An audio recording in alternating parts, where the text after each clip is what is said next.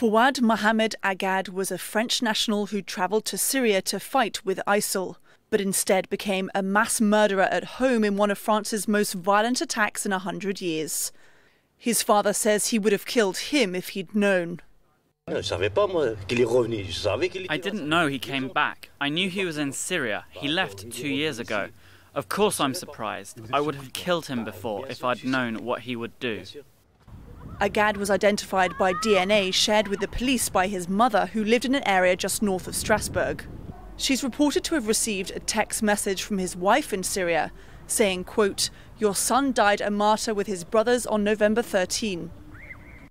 Agad's former neighbour says he would never have guessed he could be involved in such violence. The guy always said hello to me.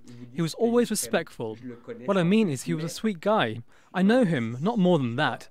I don't know what to tell you. I'm shocked. Agad left for Syria in 2013 with a group of up to 12 men from the same area. 6 of them came back in 2014 and were arrested, including his brother Karim. He was in touch with his brother, he was in touch with his mother. He always told them until the last exchanges they had a few months ago that he wouldn't come back to France and that he would go to Iraq. It's not clear how he got back into France without being detected by security services. But he became part of the group in the Bataclan theatre, who killed most of the 130 people who died on November 13. Caroline Malone, Al Jazeera.